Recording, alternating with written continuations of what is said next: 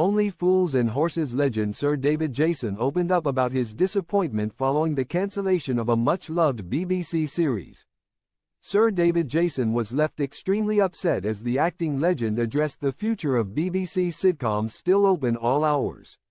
The 84-year-old starred as Granville, and like its original 1970s series, it remained popular with viewers when it was rebooted in 2013. However, after 6 successful series, the show was cancelled by the BBC with the final episodes being aired in 2019. But David was hoping for further installments.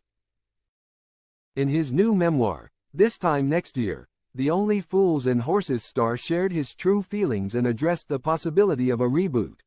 He explained, "And the postponement of that project really did cause me some disappointment. And even more so when the postponement then turned into a cancellation. I loved doing Still Open All Hours, just as I had loved doing Open All Hours, the original series with Ronnie Barker back in the 1970s and 80s.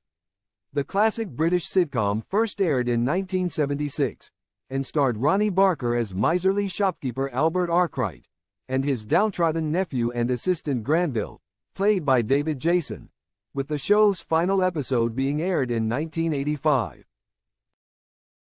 The program returned to viewers' screens 28 years later but has since been parked by the BBC. David admitted he still has questions about what has become of his character Granville, adding, "There seemed to be many rich routes that the story could go down." The BBC had commissioned a 7th series in 2019 and by the end of the year the show's writer, Roy Clark, had written all 6 episodes.